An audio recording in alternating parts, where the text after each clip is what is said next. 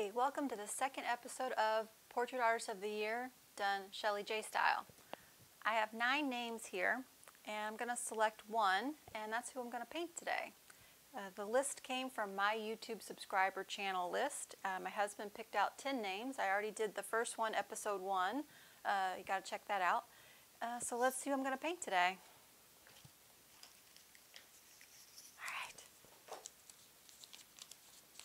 Oh, yeah, I'm going to be painting Happy D.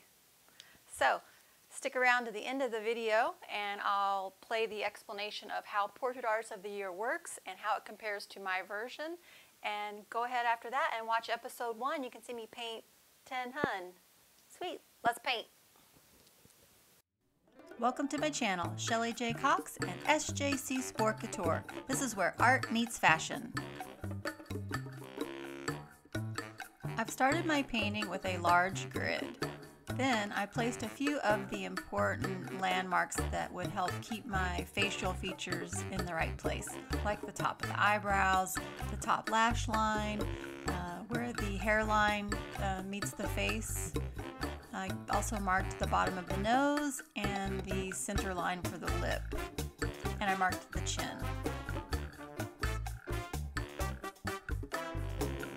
As I often do, I prepared my palette before I started painting.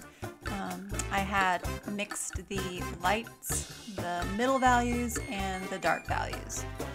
Then I just began painting and I pick a spot to start. Today I started with the eyebrow and I build each brush stroke out from that first initial brush stroke, and that is known as a selective start method.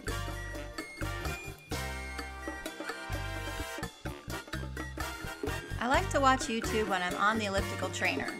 It's a great time for me to learn a new skill for Photoshop or find new channels to follow. This is when I stumbled across Happy D Artist. First I was attracted to the name. Then once on her channel, I was like, wow, now this is some cool art. I instantly loved her stylized faces and the way she incorporates dreamy, otherworld effects around her figures. And her channel's very informative, especially when it comes to maneuvering the world of an artist. She gets into marketing, websites, social media, and how she does her art. Really awesome stuff. So be sure to check out her channel, Happy D Artist.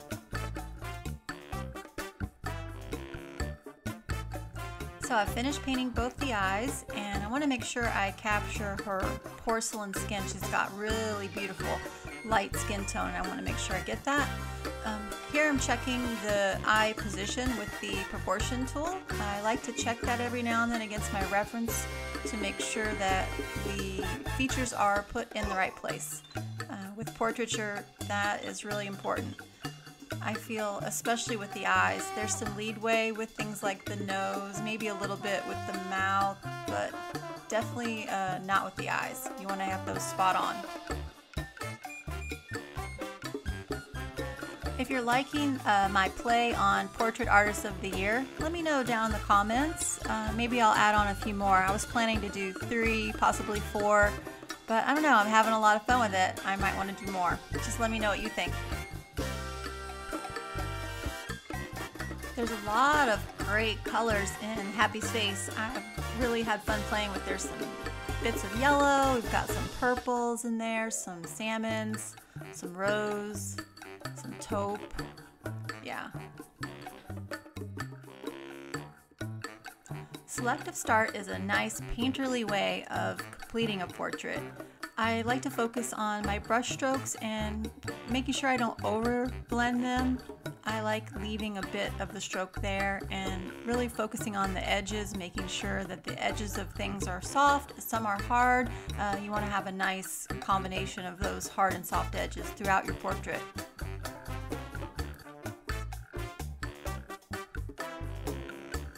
Okay, coming into the mouth. I typically do not like to paint people that are smiling with open teeth positions. However, I just felt that Happy is so smiley and happy that it just wasn't going to work otherwise, so the teeth had to be there. I do know that when you're painting teeth, they have to be exactly correct. there cannot be one line out of place, one shadow put in the wrong spot. I mean, it has to be right or it is going to throw your whole face off. So teeth can be extremely challenging. Well, I felt I was up to the challenge, obviously, so here we go. Teeth.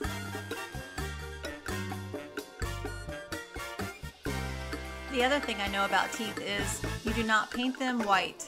They usually cast color of lipstick or the skin tone, possibly the surroundings, whatever color top the person has on. Maybe there's some lighting that's catching, and they also have a good bit of shadow, so you've got to make sure that you're creating a 3D form on each tooth. So that's another part of the challenge. Another thing is, when you're painting teeth, you don't want to draw every single line, every single detail. You don't want it to look too detailed. You just need to leave some of the information to the imagination and let it fall away into shadow.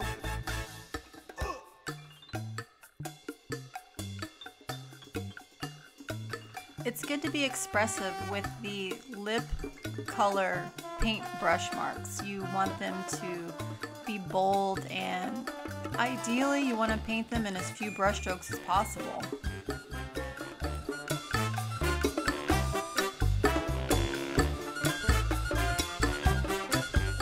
So her lip color is pretty bold, and it's going to reflect onto her beautiful porcelain skin, so I'm making sure that we get some of that reflective color down in the chin and around the upper lip. And also with the chin, I want to make sure that it stays soft and not too harsh.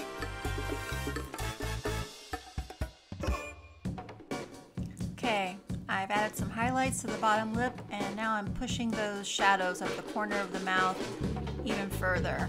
I really try to build up the darks. Once I have my midtones and my highlights established, it's easier to go back in and push those a little further. I like to get a little more contrast when possible too. If you're getting some value from the video, hit that thumbs up button for me. And be sure to subscribe so you don't miss out on any of the upcoming Portrait Artist of the Year video episodes.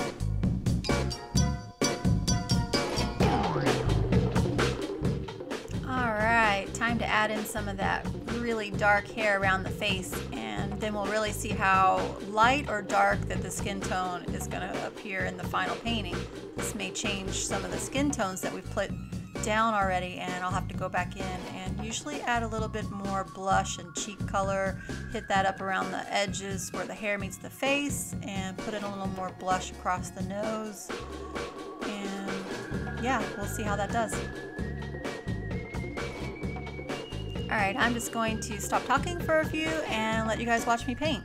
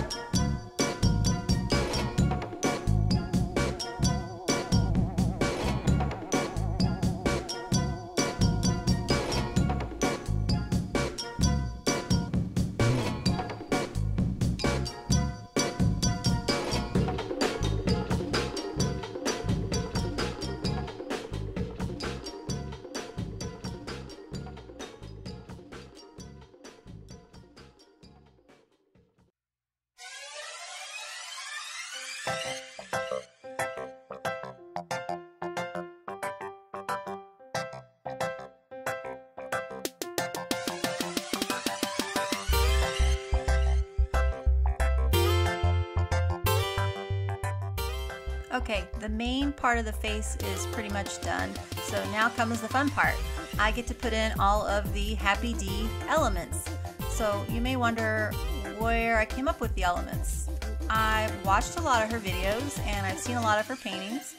And from what I've watched, a lot of the elements that I'm putting in, you'll see repeated throughout many of her paintings. I like to start with the image that I took from the YouTube channel. I freeze framed one of her videos. I pulled her out of the background and then added these elements into my reference material on Photoshop. And I added all the little cute elements of the background and I kind of let that guide me. Now, I'm not a slave to this reference material. As you'll see in the end, I do make quite a few changes as I start to paint. And that's where I ended up. Yep, check it out.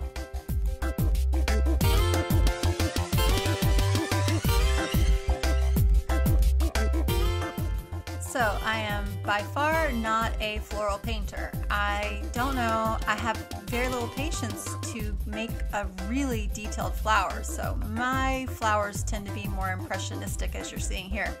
I just don't know how people have the patience to go in and do that.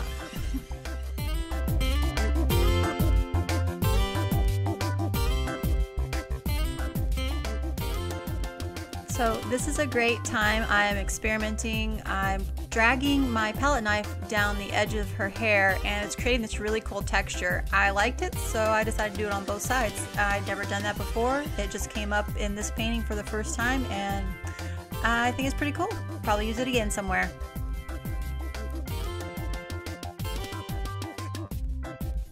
So the dominating colors in the painting that I'm doing here came from watching her videos and looking at her painting gallery.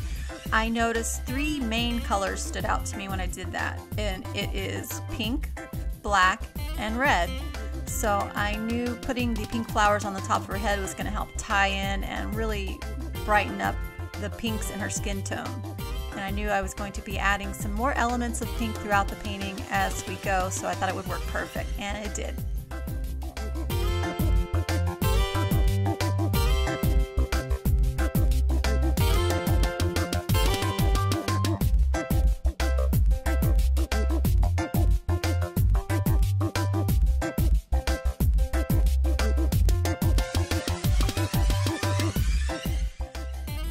Here's another Happy D element. She often has fish in her paintings, koi fish, goldfish, different types of beautiful, very colorful, flowy fish, and I wanted to have that, but I didn't want to do it in color, so I just wanted the black and white outline of that fish put in here, and I think it's coming out really cool. So you're going to see I switch over to a Sharpie marker. I'm doing that because the ultra smooth panel boards that I'm painting on really lend themselves well to it. I've never painted on these boards until I started doing these portraits for the Portrait Artist of the Year videos that I'm currently making, and it really is fun. I like having the ability to use these markers, so I'll be doing more of that.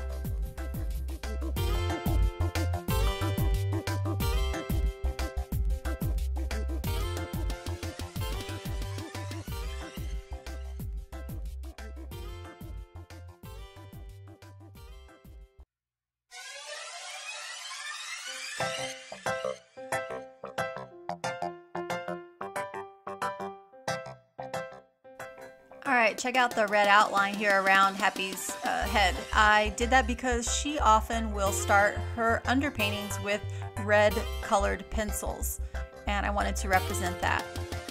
And then the other thing I'm adding in here are cherry blossom stems. So we've got the nice thick black cherry blossom branch and then little touches of pink throughout just to tie it all together. And you'll see I added some shooting stars in. That was just my touch because I feel like she is a shooting star.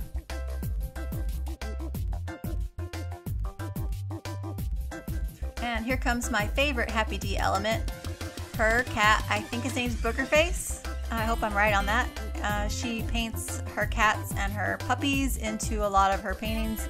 I did notice the cat a little more often than the puppies, so here we are, Boogerface.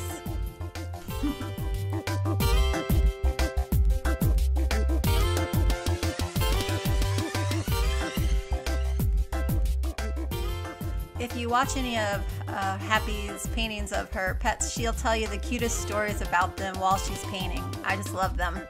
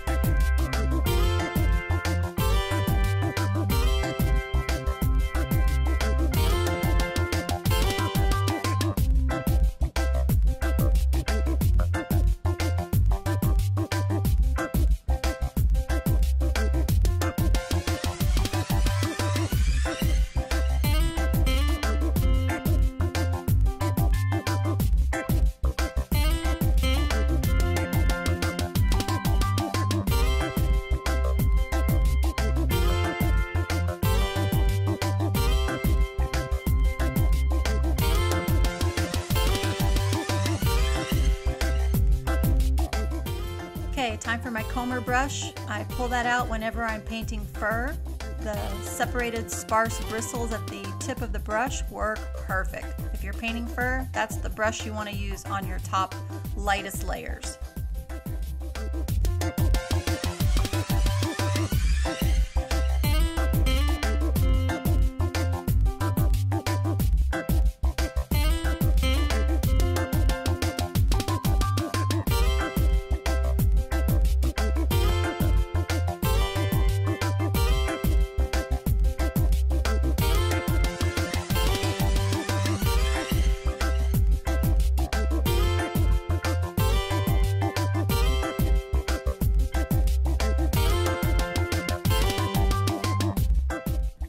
Happy's figures will often take on a mystical quality. I'm going to add some mermaid scales to Happy's skin here around the base of the neck and into the shoulder areas. I think a little mermaid touch will be just perfect.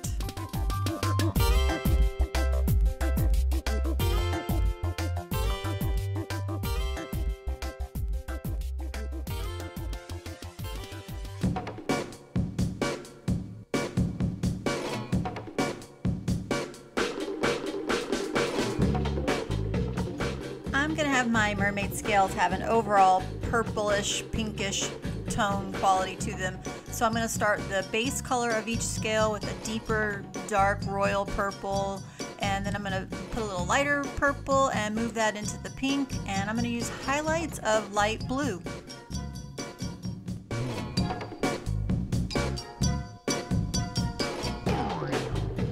There were so many really cool elements to choose from. It was difficult narrowing them down. At one point I even toyed with putting a unicorn horn coming out of Happy's head because she's done that in some of her paintings. And then it's just, there was so many to choose from. But I think the ones we ended up with here worked perfect.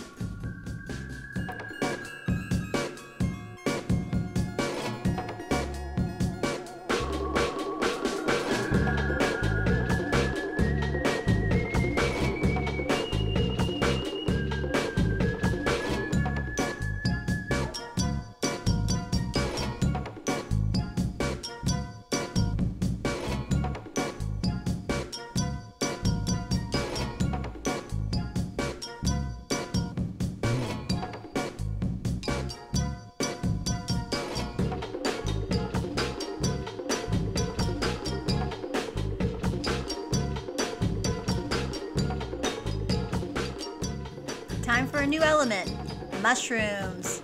I often see mushrooms throughout Happy's paintings. She'll put them in the background, in the figure's hair, all around, all different colors, all different sizes and shapes.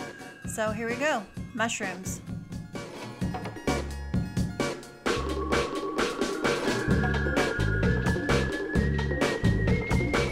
If you haven't seen Portrait Artist of the Year on YouTube, make sure you check that out. They are already into the semifinals, episode 9. That's where the last episode is that I saw. and I'm waiting for the next semifinal episode to come out soon. But make sure you check it out, Portrait Artist of the Year.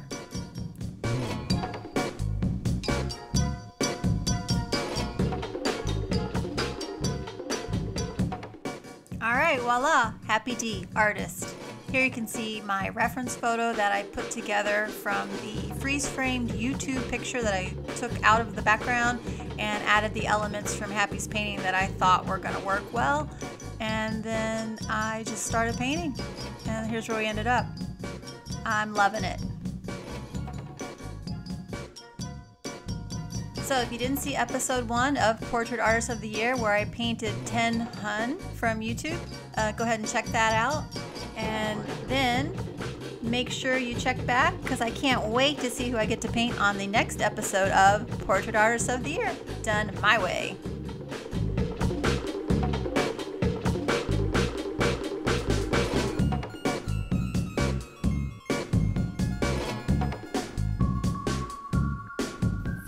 What is Portrait Artist of the Year? Let me explain. So it's an artist competition held in the UK. You have to live in the UK to enter. So the artists that are competing are turning in self-portraits, and the self-portrait is judged, and that's how you get entered into the competition if they select one of your self-portraits. If you're selected, you go to London. They give you 4 hours to paint. The sitters are celebrity sitters. There are 3 that come in each episode, and you do not know who you're going to get to paint. And then there's 3 judges on Portrait Artist of the Year. Professional and amateur artists finish painting the sitter. The artists put the paintings together side by side, and then they pick the 3 top portraits, and then from there they select the final winner of that episode, or that heat as they call it. What's really interesting is the celebrity sitter gets to select one of the 3 paintings that are done of him that he gets to keep and take home, or she. So that's pretty fun. There's several heats, and then there's a semifinals, and then there's a final.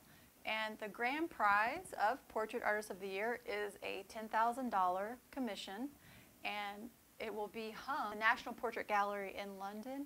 And this year, the portrait sitter will be music legend Nile Rodgers. So that's pretty cool. So you work your way through the heats, you go through the semifinals, you go through the final, and then you paint this amazing guy, and your painting lives in the National Portrait Gallery in London. I think that's pretty cool. So that is the Portrait Artist of the Year. Okay, so Portrait Artist of the Year done Shelly J style is me entering the competition with my own self-portrait, which is right here behind me. It's called My Own Worst Enemy. So fast forward, I've been selected to be in, and so the celebrity sitter, how will we do that? Here's what I came up with. I'm going to have my husband select from my YouTube subscribed list of videos that I like. He's going to pick 10, and then we'll put that in a hat, and then each episode I will pull out of the hat who I'm going to paint. So I won't know, just like they don't know. So that'll be fun. So at the beginning of each episode, we'll find out who I'm going to paint. And then I think, so the background of each sitter on the actual Portrait Artist of the Year has an interesting theme to it. They'll pick like an old artist, master like Van Gogh or something, and put some of his painting elements in the background of the sitter. So instead of that, since my sitter is going to be pulled from YouTube, I'm going to select some of the elements, if they're an artist, from their art or something from their channel that makes sense, and put that in the background of my sitter. So that's it. Portrait Artist of the Year, a la Shelly J style. Let's do it.